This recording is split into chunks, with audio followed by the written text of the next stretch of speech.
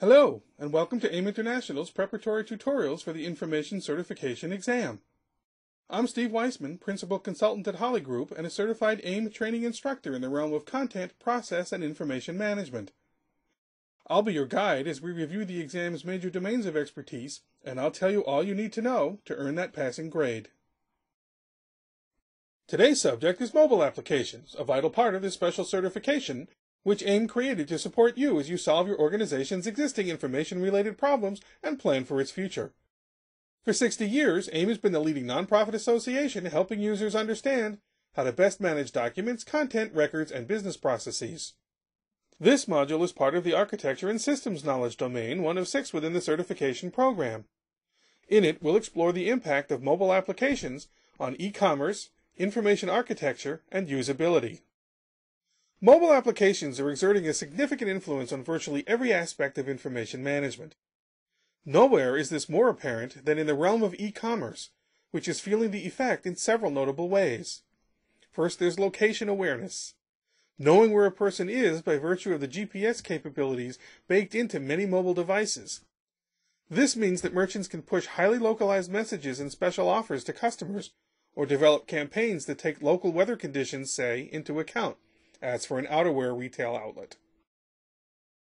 Then there's price and satisfaction transparency, covering the ability to conduct instant price comparisons and identify a local store offering a better deal than the one in which the user is standing.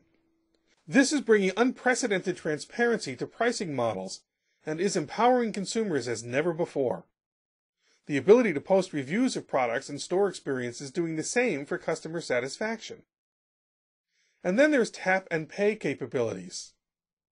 Apps are now becoming available to enable consumers to pay for things without having to carry cash or even credit or debit cards. Instead, the mobile device sends encrypted credit or debit card information to the given establishment's electronic payment system or the one embedded in a suitably equipped vending machine. Information architectures also are being forced to accommodate mobile devices, and much of this work has to do with developing requirements for connecting to and with a variety of models, operating systems, and user interfaces. One way to minimize the effort is to create an application layer that provides the same data, security, and functionality to the user, whether it's a native mobile or a web app, or in other words, make the user interface dependent on the device and mode of access, but keep the underlying data layer independent. Mobile usability demands that applications, be they native or web apps, take the characteristics of the mobile device into account. Some of these are limitations, like the relatively small size of most smartphone screens, but others represent opportunities for innovation, such as applications that take advantage of the touchscreens and gesture navigation these phones and their tablet cousins support so well.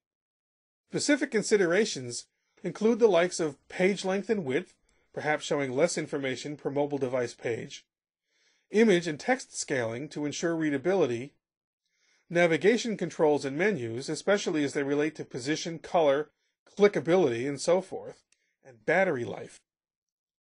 This module has explored the impact of mobile applications on e-commerce, information architecture, and usability. Having completed it, you may next wish to have a look at the section on websites and portals. The material you have just reviewed is part of a broader program of study that prepares you to take the Information Certification exam. This proctored test consists of 100 multiple-choice questions and is delivered electronically by Prometric. You'll have 2 hours to complete it, and upon passing, you'll earn a professional certification that's valid for 3 years. For more information, please visit www.aim.org/certification. Thank you.